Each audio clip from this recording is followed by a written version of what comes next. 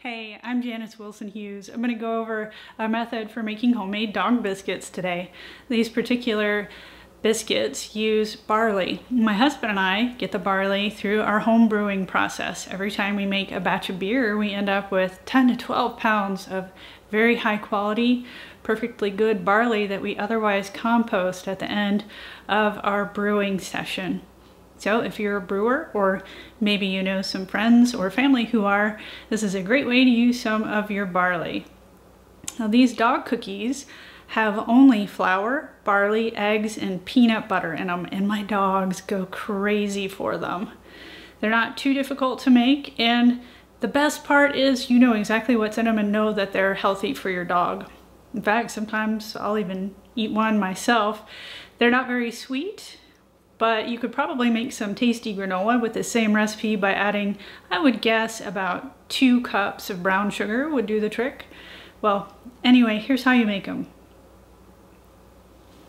So this only has a handful of ingredients. What we need is 3 cups of flour, 2 eggs, 4 cups of fresh barley.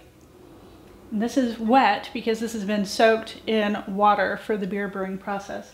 Make sure you do not have any hops in your barley. Hops are toxic to dogs, just barley.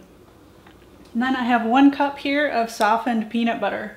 So I'm going to combine these ingredients and end up getting a little bit messy because you have to kind of hand knead these together. You want this to be a very solid, very dry block of dough when you're done.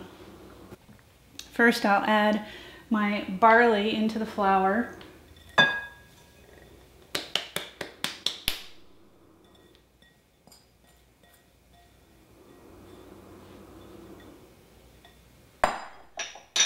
Because that barley is moist, it'll help moisten up the flour.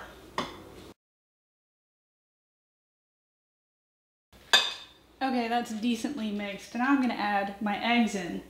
2 eggs.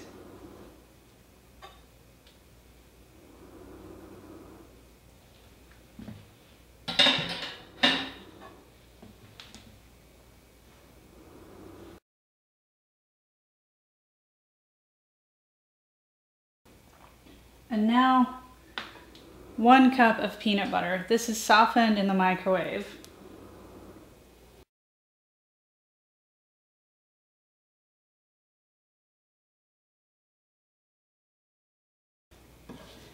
I'll mix this in as best I can by stirring, and then I'm going to have to switch over to kneading this by hand. So make sure your hands are clean and just dive in here.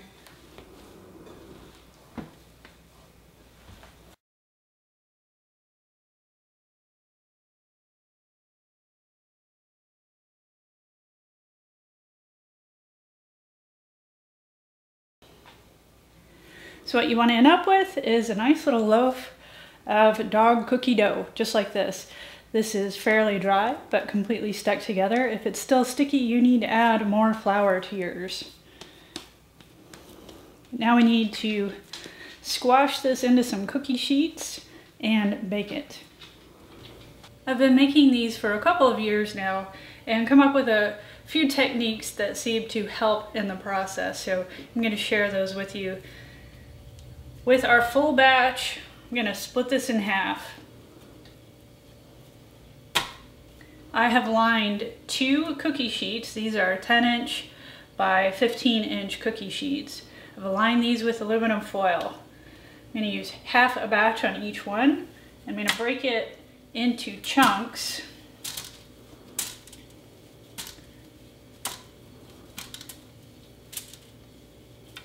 And spread this out in the pan evenly.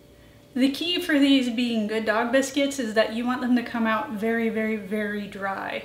So cooking them thin is a key, and pre-cutting your shapes in helps a lot. I just do simple squares because my dogs don't care what shape they are, and I make a lot of these. So I want to make these very thin. I'm going to first cook them until they're done, like for a normal human cookie. But then I'm going to dry them out at a very low temperature for 4 additional hours in the oven. That dries out all of the moisture and helps these stay good and have a long shelf life. I do actually freeze mine, the extras, and then just take a bag out of the freezer when I need a new bag. But I've never had these go bad at all sitting on the counter for many days at a time. So I think these could probably just be kept in your cabinet in a sealed bag for potentially months.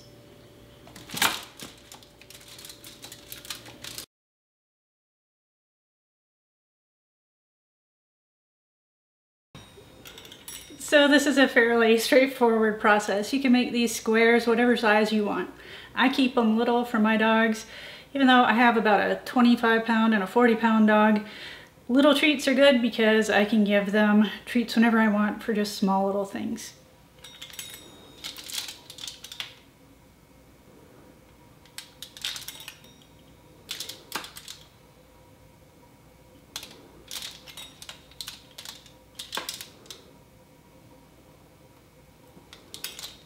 Even if you're going to cook this in your cookie sheet, it's easiest if you take this out to do your scoring so that you can get all the way to the edges with your pizza cutter.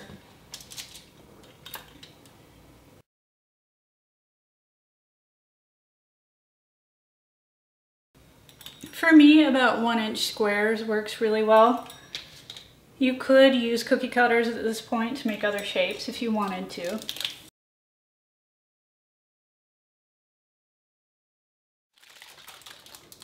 All right, here's the scored cookies. The oven is ready, so I'm gonna go ahead and pop these 2 flats of cookies into the oven. Now I've got this at 350 and I'm gonna cook them for an hour at that temperature. That might seem like a lot, but keep in mind that the barley was steeped in hot water for 30-45 minutes before it was used to make these cookies. So it was really saturated with moisture and it takes a long time to dry these out. Just keep your eye on it if you're nervous. I promise they won't burn, but I'll go ahead and get these in the oven.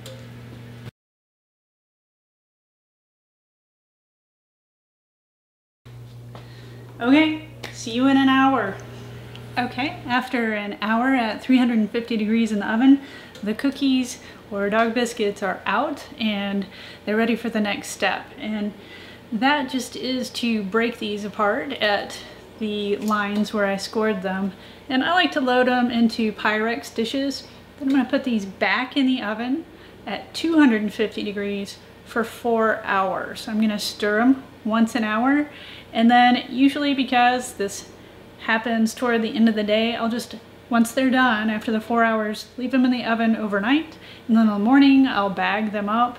I'll keep out how much I want to keep out and I'll freeze the rest. And there you go. Dog biscuits for your happy dogs.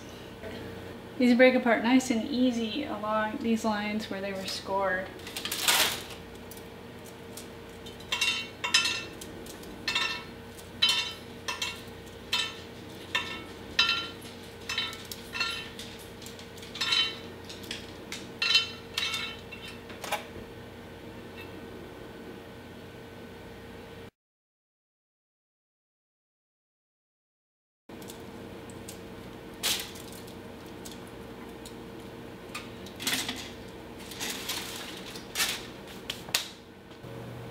Who wants treat? Sit. High five. There you go.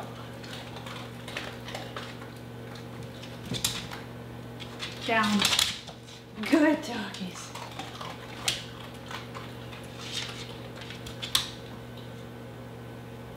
Sit. Wait. Jump. Good girl. Come here first. Shake. Yes, good boy. Good job, guys. Mama loves you. Come on. Come and kiss you. No kisses, huh? No kisses. I don't have any more. All you want is cookies. You don't even love me. You just love my cookies. Mama loves you. Yes. Mama loves you.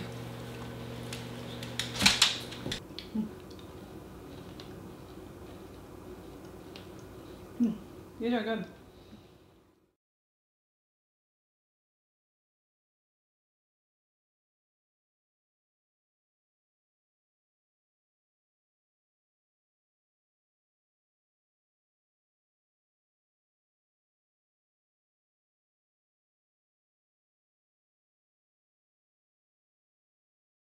If you're into ceramics, please check out my DVDs and instant video downloads that are available on Amazon. All you have to do is search my name, Janice Wilson Hughes, and they'll pop right up.